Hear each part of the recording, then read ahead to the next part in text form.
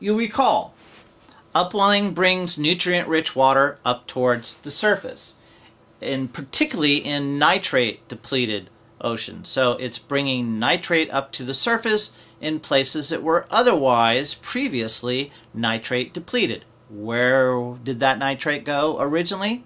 Well, the phytoplankton took it up. When they run out of nitrate, they quit growing. But now that nitrate's present, and if there's sufficient light present, it stimulates a bloom of phytoplankton.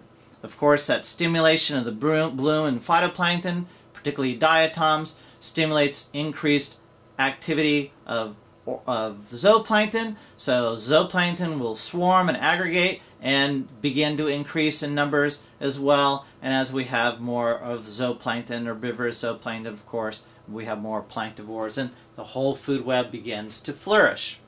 As we have increases in primary productivity, we're going to get increases as well in particulate organic matter, dissolved organic matter, and dissolved organic carbon as phytoplankton leak during their regular metabolic processes, as sunlight or photolysis kills phytoplankton and they leak out their contents, and certainly as zooplankton feed upon them and zooplankton excrete and get rid of fecal pellets and all those kinds of things. You can go back to chapter 13 if you're a little bit weak on understanding these kinds of things. But the point here is that as primary production is increased, as the phytoplankton and the diatoms in particular are now fueled by nitrate, the microbial food web is also going to start spinning up as well, because it's those increases in POM, DOM, and DOC that stimulate the growth of bacteria. In turn, that stimulates the growth of bacteriivores and predators, and so the microbial food web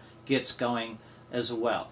And then, of course, as diatoms absorb all that nitrate, and as nitrate becomes limiting again, well, then the phytoplankton growth is going to slow down, and then the whole food web is going to slow down, and then there will be back to the sort of microbial food web. So we go transitioning from nitrate-depleted conditions, in which we probably have a very good functioning microbial food web, nitrate-rich conditions, when we get that upwelling, and then it makes the classical food web flourish, and then as that system dies down, we return to those sort of steady-state conditions that favor the microbial food web.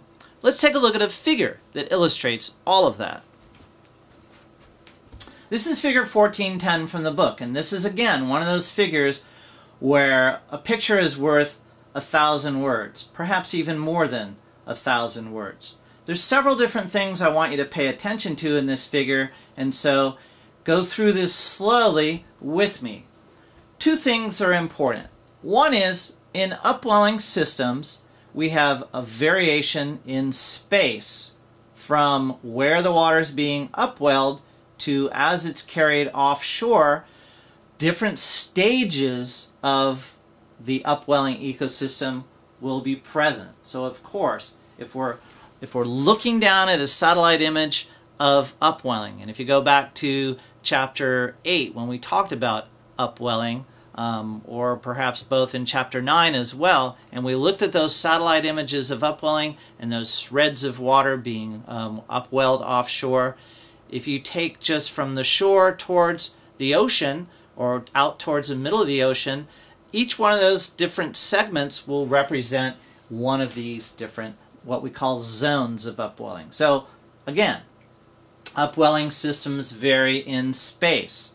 Of course, they also vary in time, because from the onset of upwelling, you have all the processes that we just talked about. The stimulation of the classical food web, where the classical food web reaches its maximum biomass, where the classical food web begins to transition down, as the microbial food web begins to come back, and then as we go back to our original conditions. Okay, so that's an overview of spatial and temporal variability in an upwelling system. Let's go through the steps one more time. As winds blow from the north, in California, we generate offshore transport of water, Ekman transport.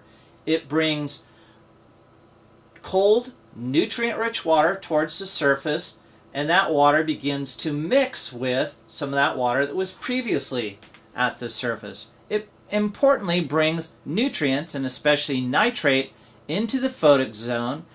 As a result, phytoplankton begin to shift up. They begin to change their metabolic machinery from what was previously kind of a survival mode. Now they're in their growth mode because now nitrate is present. So it's called what we call a shift up of the classical food web.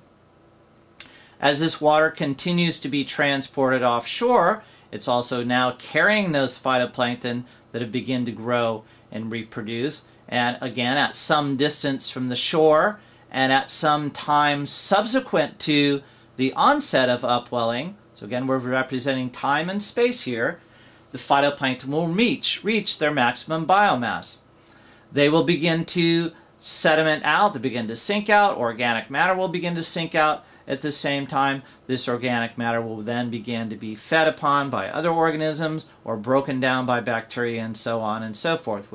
So in a sense, we now have sinking and sedimentation of organic matter. So upwelling systems also include a geological component. In fact, in upwelling centers, we find them very rich with organic sediments. Continuing on here from where phytoplankton reach their maximum biomass, then, of course, they're being fed upon by zooplankton, and the zooplankton reach their maximum biomass. So if you remember some of the figures that we talked about in Chapter 7 and when we talked about phytoplankton and zooplankton in Chapter 13, we saw that as the phytoplankton grow, soon following that is a peak in zooplankton abundance. So you should be imagining those graphs as you're looking at this transition. Again, this is later in time, this is also further offshore, and the zooplankton begin to reach their maximum biomass. Of course, zooplankton are also producing organic particles in the form of fecal pellets, and they're also excreting ammonia and perhaps even excreting dissolved organic material. So all of this stuff feeds into lower depths and feeds into abyssal depths and has implications for other food webs as well. About this time, the phytoplankton have depleted all the nitrate in the surface waters. Okay, upwelling, we can assume, at least as this water is moved offshore, it's going to get depleted in nitrates. If upwelling shuts down, this water will continue to move offshore, of course, but once we cut off the source of nutrients, we shut down this whole process. But as phytoplankton absorb all the nitrate and go once again into a nutrient-limited condition, their numbers decline, the zooplankton numbers decline, and the microbial food web begins to take over.